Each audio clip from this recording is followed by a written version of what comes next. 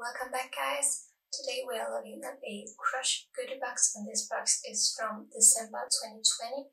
This is called the Xtra on a Monday box, and it is told to be because we are stuck inside, just with ourselves. There's no need to not look good. We can just choose to look good for our own sake.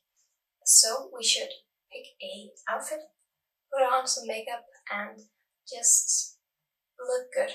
And let's do it on a Monday. That is what they tell us in this month's box, or last month's box at this point. So we should choose the worst day of the week, they say, to just make it better than any other day of the week. And I guess why not? Because we should be able to feel and look fabulous in the best company ever, our own. This box cost 99 in Danish. It is 13 and a half in euro, and 16.5 is in US dollars.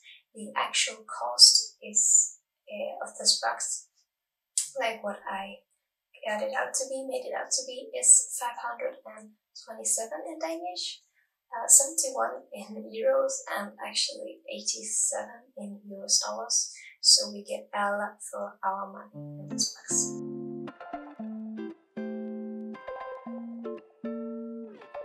The first product is the Lash Fake Lash Primer, and it is supposed to nourish the lashes, separate them, and make them look longer and fuller. And I'm really wondering why we got a primer in this box, because normally the Crush goodie boxes are only for makeup.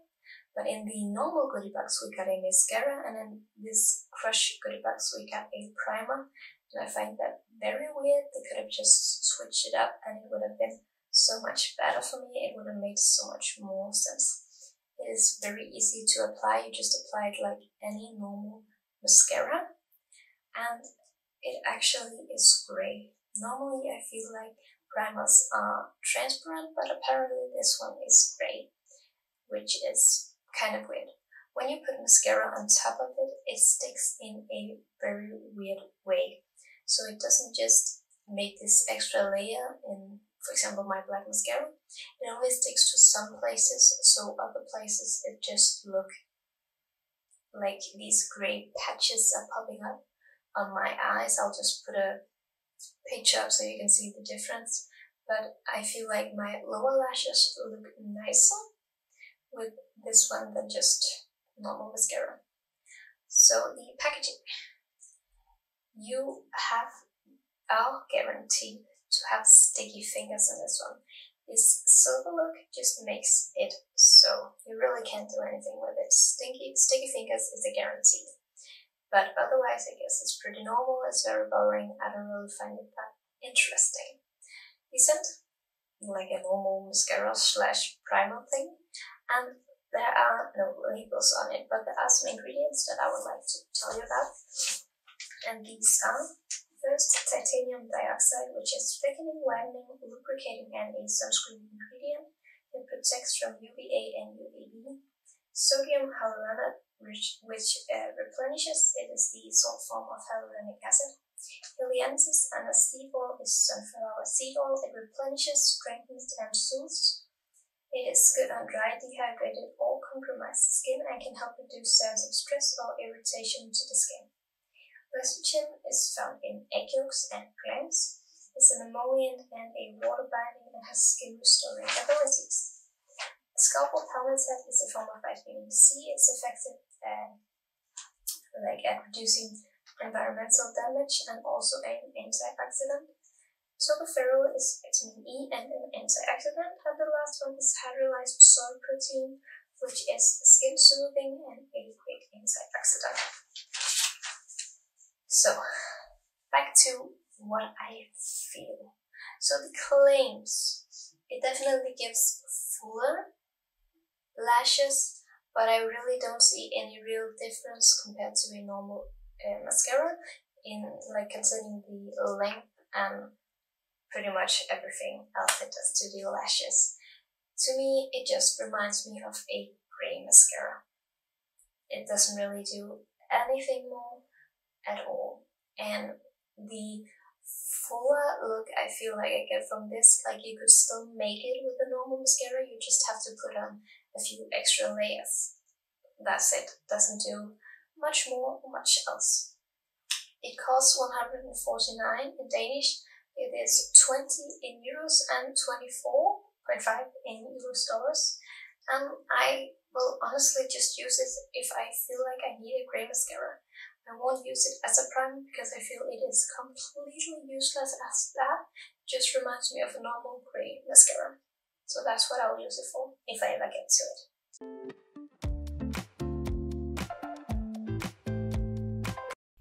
The It Cosmetics CC Plus Cream with SPF 50.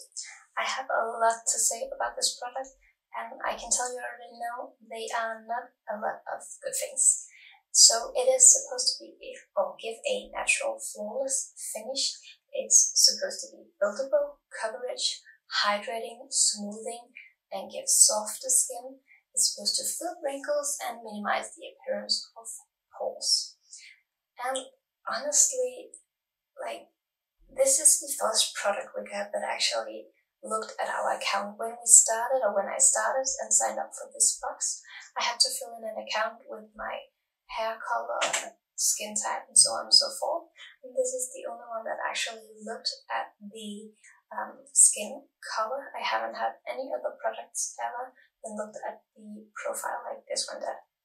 But it blended in very fast actually, and it is kind of buildable. Just to some extent it can be built, but it is very sheer and very natural at first. It does like really fit my skin tone. I thought it was a bit darker at first, but it ended up blending into my skin so it looked very natural. But yeah, it was very, very sheer, but could be built up a bit, so it's like an okay coverage, but not really better than that. The packaging, we got this in a cardboard box, and I don't really need that box. It's only a box that says a lot of information about the product. I find that just like a bit useless. I'd rather just get the product as it is. The scent, I simply cannot put my finger on it. I still don't know what I feel it smells like, but it definitely smells like something. It is clinically tested. And to be honest, the ingredients will take 30 years to get through, but I guess we'll just do it anyways.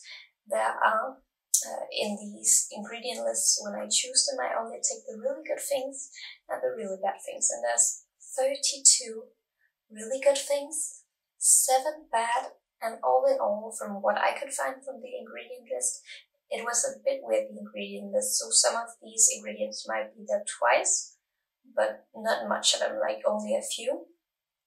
But I could find 91 ingredients at all, and that just makes me wonder if this is actually worth anything. I don't think all those like ingredients can work together. Some of them must like destroy or annoy the others. So already there, I'm thinking like, I don't like this product. Because how in the world can they make so many ingredients work together? I know a CC cream is supposed to do a lot of things, but it just makes me wonder that perhaps they won't be doing the things like well enough or as good as they should have. But I have like put these up in another way than I usually do. I have taken like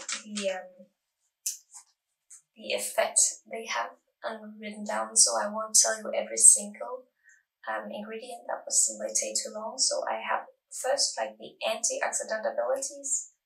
A lot of the ingredients have more than just one ability, so I've just written them under one of the things they do, but they could also be much more or do much more.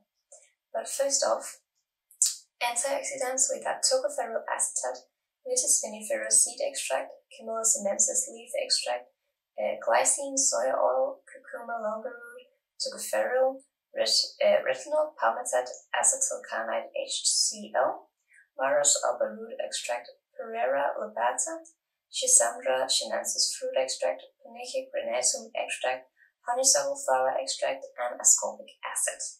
And again, they are also doing other stuff, but this is either their primary function or one of their functions. Then I I got a type that's called like Skin Restoring, Replenishing, or Soothing. And we got palmitoyl tetrapeptide 7, also palmitoyl tetrapeptide 1, niacinamide, cholesterol, glycerin, licorice root, lactobacillus ferment, Assamis nobilis flower extract, chrysanthemum indicum extract, colloidal oatmeal, and niacin. Then for the moisture part, we got pantomathic acid, Persea gratisima oil, and N-hydroxycinamide. And I know this sounds so stupid because, well, I don't know all these ingredients, so I'm just reading what I found in the best way that I can. There are 2 sunscreen ingredients, which are titanium dioxide and zinc oxide. And then there's a lot of bad fragrance. All the bad things, like all these 7 bad ingredients, are all fragrance, but some of them are worse than others. There's citrus medial limonium, peel oil, citrus aurantium, bergamia fruit oil, citrus aurantium dulcis peel oil, eucalyptus globus leaf oil, citrus aurantifolia, cinnamomum, and citrus grandis peel oil. And this last one I remember is like grapefruit, fragrance. And actually, if it's in high, like in the middle or start to middle of the ingredient list, normally it can really be a problem. It can really aggravate and be sensitizing to the skin. And this is actually just above the middle. Normally another giveaway would be it smells a lot like grapefruit, but I don't really feel like this does. Perhaps some of these scents I can't put my finger on as grapefruit, but I don't just smell grapefruit, so I hope it's okay.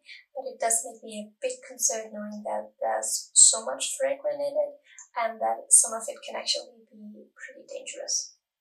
Nonetheless, still there's a lot of good ingredients, but I don't see why you would use all of them. I'm more to like a lot simpler ingredients, and when you get like over 50 ingredients in a product, how well can it actually be? Like, how well can this SPF actually protect you when there's so much other stuff going on in here? I really don't know. Concerning the claims, I think it really tries too hard to do so many things. I think it doesn't really do like any of them. I don't feel any hydration. It only gives a bit of coverage and blurs a little bit. As I said, it can be built up, so it helps the more you put on with the coverage, with the blur lines and filling in pores and lines and wrinkles. I don't really see any color correcting. And again, I'm wondering how good the SPF is, if it actually is anything. Most of all, it reminds me of a standard concealer, not really anything good, not really anything bad. I just think it tries too hard with way too many ingredients. If you are interested in this, maybe you are. It has a lot of like good reviews. If you are, it's 295 in Danish, 40 in euros, and 48.5 in US dollars, and I will not use it again. I will not buy a new one. I got so scared when I read all the ingredients, so I really don't ever want it on my face again.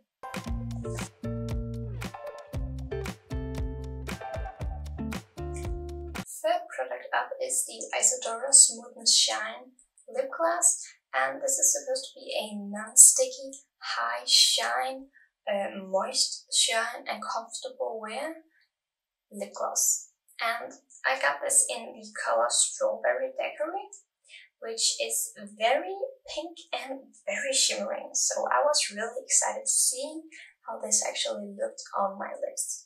And applying it was super easy, though the doe foot in this is actually a bit hard. Not like uncomfortable to use, but you can feel like there's something inside that's making this doe foot a bit harder. I would have liked it a bit on the softer side. So I had to reapply actually after a few hours, so it does go off. It's not like it gets stuck when you drink or anything, but it does naturally wear off kind of quickly. The feel on my lips, it is not sticky at all. I must give them that. I hate sticky stuff on my lips. This is not sticky at all. It's only a bit sticky at first when you apply it, but it's gone so soon after. I don't really think about it. I don't really notice it. And well, I don't really see like much. I have it on right now, so perhaps you can see. The color matches my lips pretty well. It looks very sheer, so there's not really much color, and it only gives like a bit of sparkle, a bit of color, a bit of gloss, like that. It does seem more glossy than it seems sparkly, but it doesn't really matter to me, so it's very natural somehow. I really like that. It do not, again, go off when drinking, and it's very comfortable to wear. I don't feel it's either sticky or heavy or weighing me down or anything. The packaging, I actually think it's very ugly. I'm so sorry to say, too much is happening. We have the ingredient list, we have the labels, and so on and so forth. There's just too much happening on these on this packaging. Though it could be cute. I feel like it's very pink, so it could be like a cute thing. But I think like too much going on, so I don't like it that much. The scent is very sugary and sweet, which I find weird because there's not supposed to be any like fragrance in it. But we will get to that just a bit later. Again, the labels is fragrance-free and clinically tested. And this fragrance-free thing is so funny. First off, I would like to talk about the good ingredients, and then we will just take the bad ones. There's not really bad things in here, but that's something I have been wondering. The good ones is caprylic or capric triglyceride, which is from coconut oil and glycerin. It's an emollient and skin replenishing. It's a mix of fatty acids that skin can use to replenish its surface and resist moisture loss. It is also a thickener. Ethyl-hexyl salicylate is a sunscreen ingredient. It protects against the UVB. Tocopherol acetate is vitamin E and an antioxidant. Methacdibenzole methane is a sunscreen active. That's kind of a hard word, but it works as a sunscreen active. And the last one is phytosterol or octododosol lauryl glutama. It's an emollient and skin conditioner. It can prevent moisture loss and can calm aggravated skin. It is also a antioxidant. And the last thing, just a small thing that's not a bad ingredient, but it can be, is aroma. And aroma is very tightly linked to fragrance. Not that it's the same, because fragrance is sensitizing, can be sensitizing. Aroma instead, well, can also, but not in the same way that fragrance can, because aroma is mostly used to give like a flavor to the actual product. So sometimes it may also be listed as flavor on the box instead. And I just feel like it's a bit too close to fragrance for me to like it. When you use aroma, sometimes you also get this flavor. If you want for example, a sweet flavor, then you will also get a sweet scent. So it comes with the same. But if you want something else, like if you take your aroma or your flavor from something citrusy, for example, it can aggravate and irritate the skin because it's a very harsh ingredient, a very harsh place it comes from. And the fact that we don't know where this comes from, I'm not really so worried because it smells sweet, it doesn't smell citrusy. But if it did, I wouldn't have used it because it just seems a bit too, not dangerous, but uncertain, like where it comes from. I don't think there's anything too bad in this because it smells so sweet, but the fact that we don't know makes me a bit nervous. Yeah, so that's simply it. Concerning the claims, like it's very comfortable, it gives a great high shine, it's non-sticky, and it makes my lips look cute. So that's good. It costs only 80 in Danish, and then it's 11 in euros and 13 in US dollars. And I think I will use it again. Like I have to reapply a few times. Perhaps I can do that. I'm not as good as wearing lip gloss as I am in wearing lip balm, but I might want to use it once in a while for something. I won't buy a new one because I feel a bit cheated by the whole aroma / not fragrance part. I feel like it's too close when you tell a product is fragrance free and instead they got aroma, which is like the little brother of fragrance. So I feel a bit cheated by that, so I won't buy any more.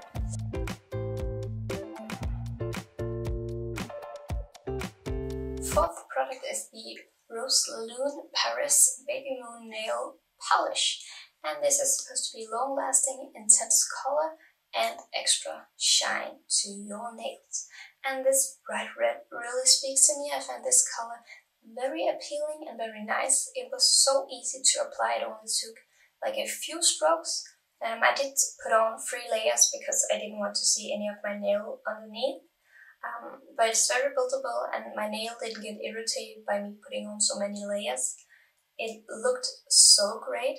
The pigment was really there, and it actually took 5 days before it started chipping, and the most parts where it started chipping was where I had like broken my nail or something like that, so it really held on for a long time. This packaging is very nice but very standard. It is vegan though, so that's a good thing. Ingredients I won't talk about. I don't usually talk about ingredients in nail polish because I don't feel like it's as bad because you only put it on your nails, though some people say you should think about it because there are like microplastics in it. That's not good for the environment, but it's not like I use a lot of nail polish all the time, so I'm not really feeling so bad about it, if that makes sense. But the actual ingredients we won't talk about. I agree to pretty much all the claims. Like, it stays on for long, it's a very pigmented, very nice red color, and it does give me shine. It gives like this nice gel finish. It just looks really professional. The cost is 112, so it is 15 in euros and 18.5 in US dollars, and I will use it many times. I really adore this nail polish, and I will look forward to using it again, which will probably be later today.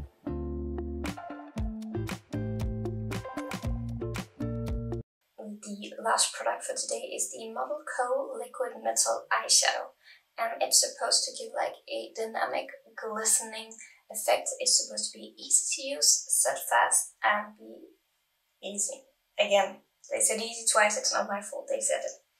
So I got the color in I got this in the color Champagne, and I actually got something similar before. I think it was also from this brand perhaps. But it was pretty okay. I normally like the powder eyeshadows more, but this can be very convenient, especially on the go. It is very easy to apply. It's very creamy at first, so it does take a short amount to dry down, but it's not really that bad. You can just put it on with the doe foot applicator or just pat it on with your fingers. I use my fingers today. I have it on my eyes right now, so if you see something glittering, that's it. It is not heavy, not sticky, not uncomfortable to wear at all, and I actually think it felt a bit creamy and silky. One eternity later. So my camera just died, but I am pretty sure I got to the packaging, and it could be really cool. It's very simple, very boring. I hate this lid. I feel like it's very weird to put a pink lid on this somehow. Not that I don't like pink, but it just feels very weird to me. The scent is very much like wet powder eyeshadow, not like liquid eyeshadow, but like if you have a normal eyeshadow that is wet.